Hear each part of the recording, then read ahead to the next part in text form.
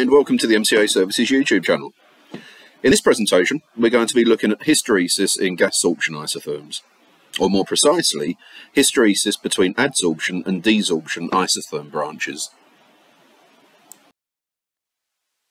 Here we have two isotherms. The one on the left shows open hysteresis between the adsorption and desorption branches, whereas the one on the right shows desorption branch to follow the adsorption branch, so no hysteresis. In our other gas sorption isotherm presentations, we looked at the various adsorption isotherm types and also the types of desorption hysteresis.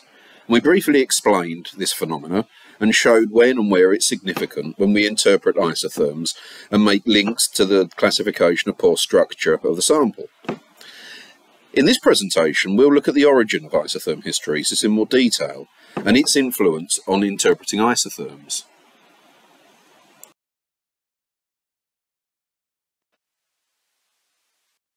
Here we have a model isotherm, and as we've shown in our other presentations, this can be classified as a type 4 adsorption isotherm with type H2b hysteresis to the desorption isotherm. Now the first point to note is that discussion of isotherms is heavily dependent on the precise system that we're applying. We will consider nitrogen adsorption isotherms collected at 77 Kelvin, although this can also be applied to other systems. Theoretical and practical approaches to the discussion of gas sorption isotherms tend to revolve around the type 4 isotherm. And as we've already seen, this concerns sample materials that have mesoporosity.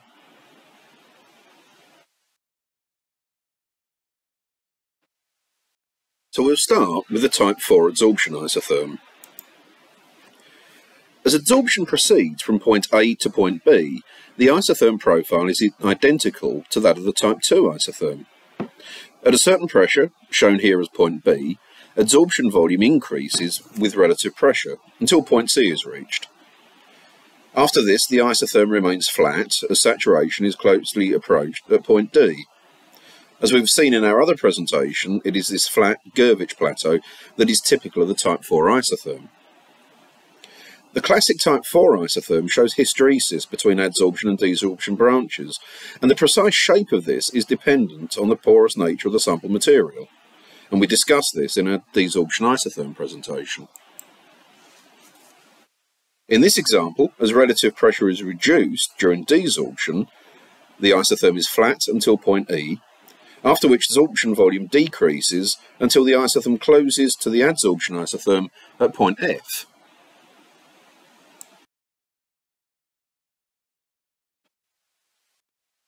Theoretical approaches to explaining adsorption and desorption isotherms date back over 130 years and can be traced back to the work of Lord Kelvin. Now this really isn't an exhaustive list, but just to give it a little bit of background. In 1888, Van Bemmelen investigated vapour adsorption to silica. Later, in 1911, Zsigmondy explained adsorption isotherms in a theory based on capillary condensation, and this theory still applies today. It can all be traced back to the work of Lord Kelvin, which established that the equilibrium vapour pressure over a liquid is less than the saturation vapour pressure at the same temperature. And for us, this is absolutely critical, as it allows a gas to condense to a liquid in sample pores at pressures below saturation vapour pressure of the gas.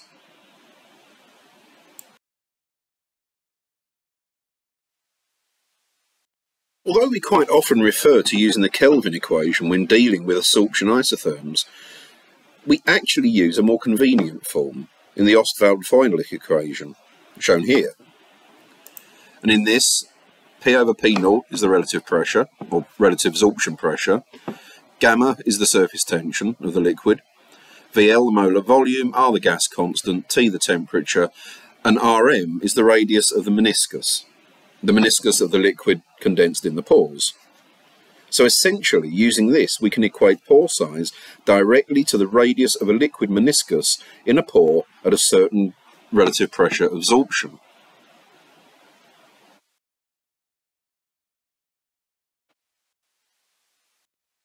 So we can now build on this by considering what happens with certain pore geometries.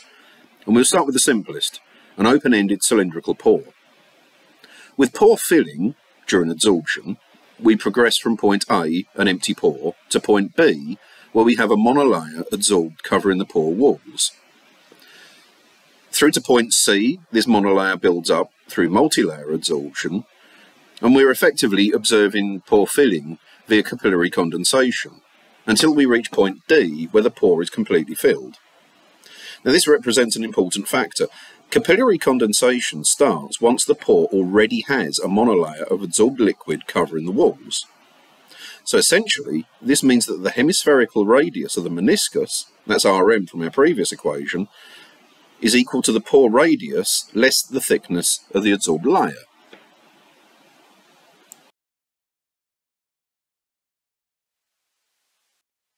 So, as we've seen from the last equation, the radius of the liquid adsorbate meniscus is directly related to the relative adsorption pressure. Furthermore, the smaller the pore, the lower the relative pressure required for it to become completely filled. With the appearance of hysteresis between adsorption and desorption isotherms, we're presented with a problem. At a given sorption volume, we have two relative pressures, one corresponding to the adsorption isotherm, and a lower one corresponding to the desorption isotherm. The result is then to derive two values of Rm, and thus two different pore sizes.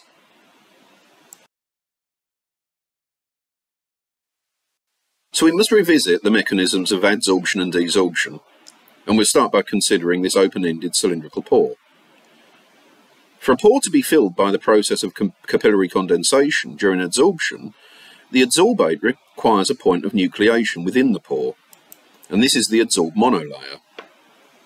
Given the existence of this monolayer, the pore can then fill from the walls inwards, and this continues until the pore is completely filled. Desorption, via evaporation, on the other hand, doesn't have any requirement on this monolayer.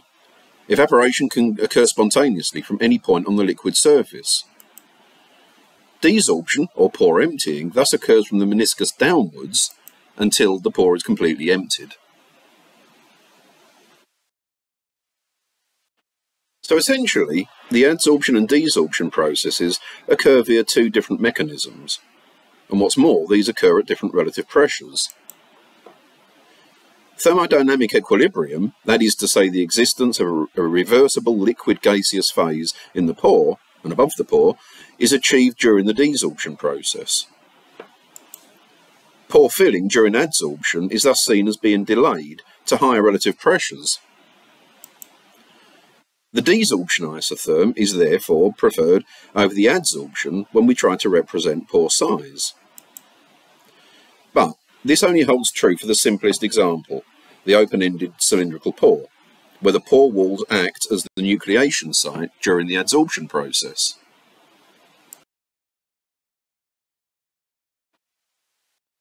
If the open-ended cylindrical pore were to be closed at one end, we're presented with a different situation. The adsorbed monolayer will now be present not only on the walls of the pore, but also covering the base of the pore. Condensation can then commence at the base of the pore, and the pore will be filled by a formation of the meniscus across the pore, and the process continues until the pore is completely filled with adsorbate. Exactly the same applies to V-shaped pores. That is the formation of a meniscus at the base of the pore, followed by a complete filling of the pore. With both of these pore geometries, the adsorption and desorption processes are quite similar, and we would expect to see very little, if any, hysteresis between the isotherms.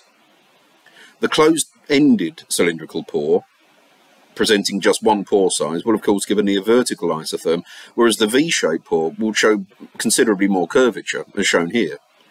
In these cases, pore size data from adsorption and desorption isotherms should be comparable. The situation gets more complicated as pore geometry diverges from these rather simple systems. The classic example is the ink bottle pore, represented by a comparatively narrow opening, or neck, leading to a larger pore body or cavity. And the considerations of this can be extended quite easily to alternative pore geometries or networks that show restrictions within them. In the ink bottle pore, filling during adsorption occurs in a manner similar to that of the closed-ended cylindrical pore, that is, formation of an adsorbate monolayer. A meniscus can then form at the base of the pore, which progresses up the pore cavity, and it will continue until the pore body and the pore neck are completely filled. On desorption, evaporation must occur from the neck of the pore first, meaning that the pore body remains filled until relative pressure is reduced to the point at which the pore neck is completely emptied. Such a pore system is represented by the type 4 adsorption isotherm with type H2b hysteresis. In an ideal situation, the adsorption isotherm can be used to model the pore body size, and the desorption isotherm can be used to model the dimensions of the pore neck. We experience particular problems with the application of desorption isotherms when the pore size is smaller than about 5 nanometers. The desorption isotherms in such systems exhibit a common feature, and that's the closing to meet the adsorption isotherm between 0.45 and 0.5 relative pressure in the case of nitrogen at 77 Kelvin. And that's shown circled here with the H3, H4 and H5 type hysteresis isotherms. Such an effect has been observed for many different samples, just to name a few: silicas, zeolites and carbons. It's due to the desorption by evaporation from the pore neck or the pore body involving cavitation, the growth of vapour bubbles. And in these cases, we can derive very little information on pore size from the desorption isotherm, and attempts to model pore size distribution from the desorption isotherm result in a characteristic sharp spike at 3.8 nanometers in the case of nitrogen at 77 Kelvin. And that's shown on the plots on the right-hand side, the sharp spike being an artifact which also affects the calculations of average pore size and pore volume.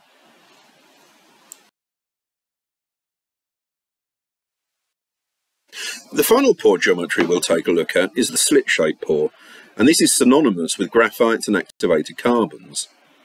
Now Rm is the entire width of the slit between planes of the sample material, and to all intents and purposes this is infinite as far as condensation is concerned.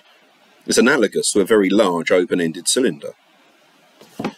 Therefore, as we saw earlier, capillary condensation cannot occur, and instead adsorption occurs at neighbouring surfaces, and this continues until they meet.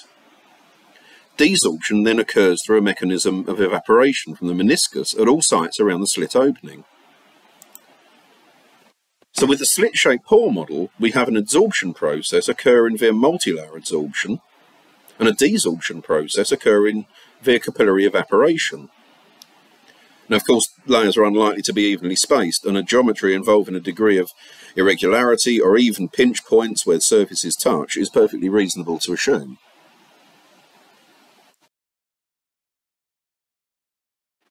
That just leaves me to say thank you very much for watching. Don't forget, we have other presentations on gas adsorption isotherms and also types of desorption hysteresis, and we're adding more videos all the time. I hope you found this useful, and there's some further reading on screen if you'd like to take a look at it. Thank you for watching.